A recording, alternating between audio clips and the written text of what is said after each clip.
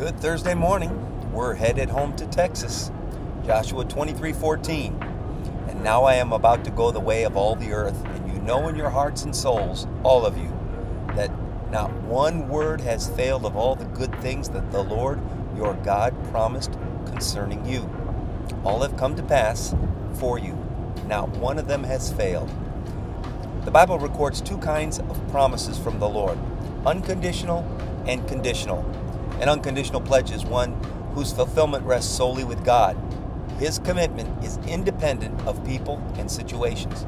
An example would be his covenant never to send another flood to destroy the entire earth. No matter how the world behaves, God will not take that action again. The second type of divine promise is conditional.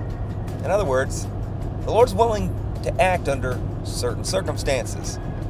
It's often written in Scripture as an if-then statement, and it involves our cooperation. While God's love is always unconditional, His promises on occasion have conditions. But if we do our part, God will always do His part. Romans 10:9 is a prime example.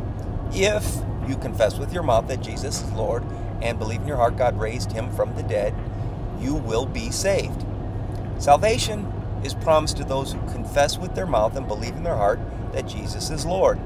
We are saved when we genuinely trust in the Savior. If we come to the Lord with sincere confession of sin, we have the assurance of divine forgiveness and cleansing. The Lord's fulfillment of this vow, it depends on our obedient action. God will do exactly what He promised, but He requires our obedient cooperation before fulfilling His conditional promises. To receive the blessing, we must satisfy the condition.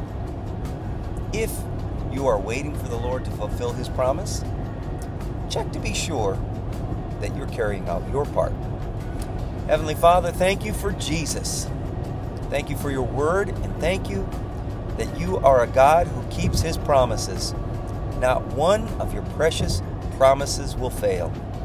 Thank you for the lessons that are contained in the pages of Scripture.